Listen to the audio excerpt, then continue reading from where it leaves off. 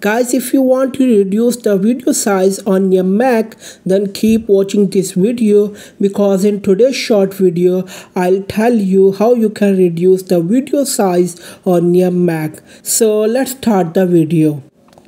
So guys, this is my screen recording video. If I show you its size, you can see that its size is 342 MB. So let's reduce its size. So to reduce the size of any video, first open that video in QuickTime Player.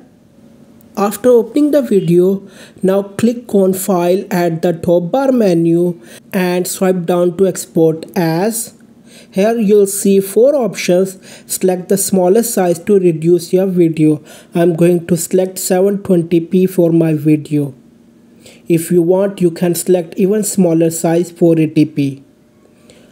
Now type your video name next to the Export As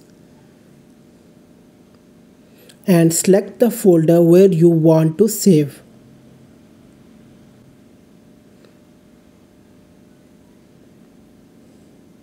Now it may take 2 to 3 minutes to save, so wait until then. The video has been saved. Now let's check its size. So guys, you can see that its size has been reduced from 342 MB to only 83 MB. That's it. Like, share and subscribe to the channel. Thanks for watching.